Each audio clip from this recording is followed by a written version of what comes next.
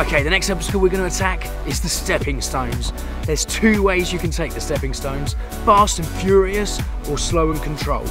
So the fast and furious method is basically you're going to run and get your strongest foot to push you off and land on the stone, understanding that the next foot will be landing on the same stone to push you back off again. There will be a lot of movement, so you need to do it quickly if you're going to do it this way. If you take it slow, then you're much more guaranteed not to end up in the water. Edge your way down to the edge of the stone and push yourself off and land as close to the middle as you possibly can. Then again, edge your way to the edge.